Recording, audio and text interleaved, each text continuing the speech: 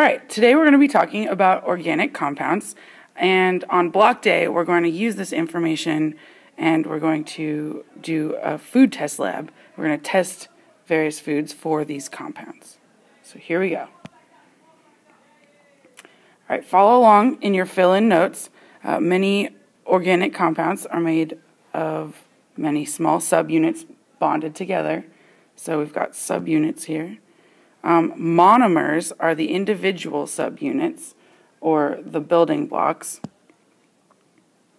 And we have polymers that are made of many monomers.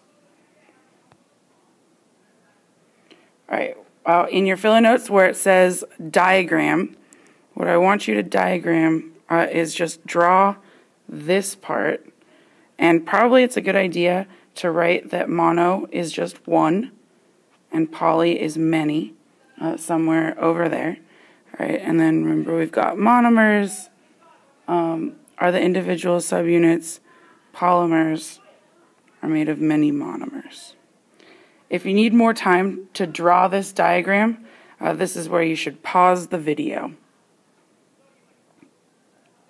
Okay, moving on.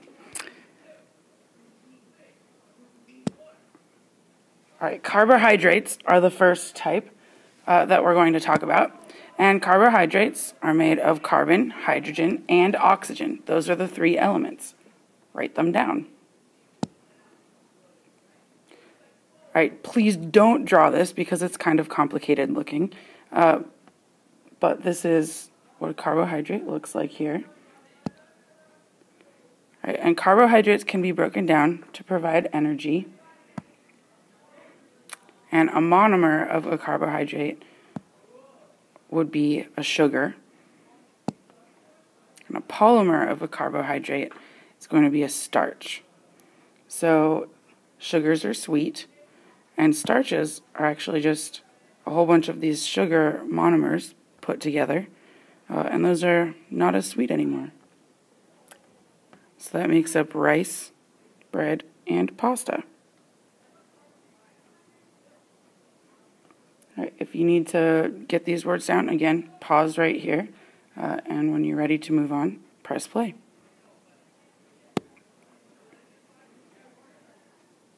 Oh, whoops. There's a starch and a sugar.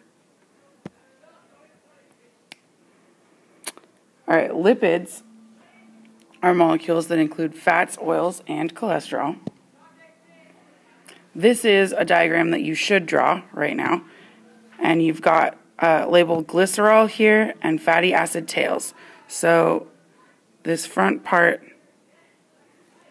is the glycerol, and then the rest of it, label that fatty acid tails.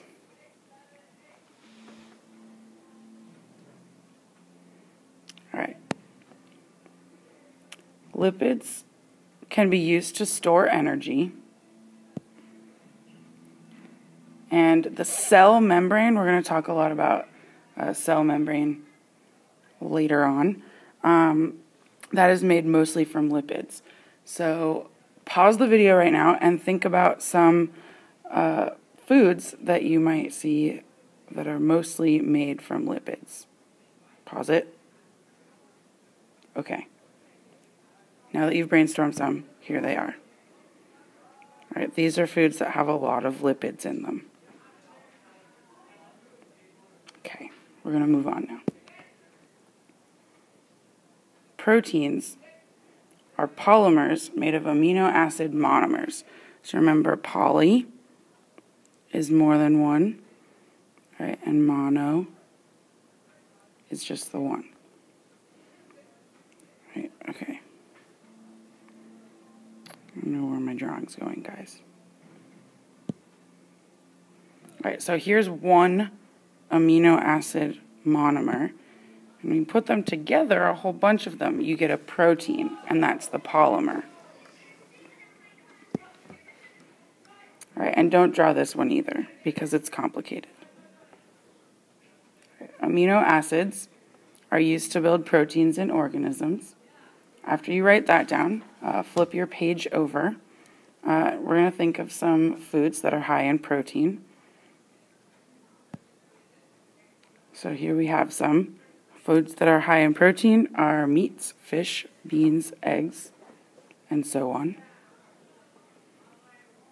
All right, this would be a good place to pause if you need to write any of this information down, and then we'll move on to the last thing.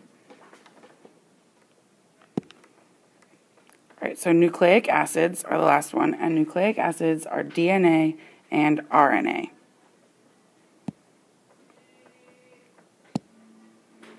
All right, so the nucleic acid is the polymer in this case, and the monomer, oops, I went too far. Let's go back one. All right, so the polymer is the nucleic acid. All right, polymer, oops, don't even know what's going on with this.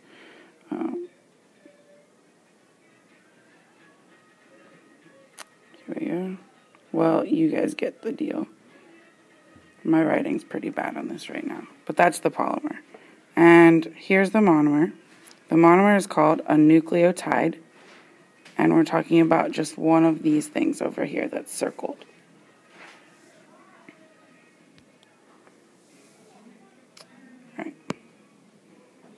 So nucleic acids are polymers of monomers called nucleotides. We've got that already here. Almost all cells have nucleic acid, so any food made of cells are going to have some nucleic acid in them. So keep that in mind during the food test lab. All right, DNA is what stores genetic information, and RNA builds proteins. All right, that is the end.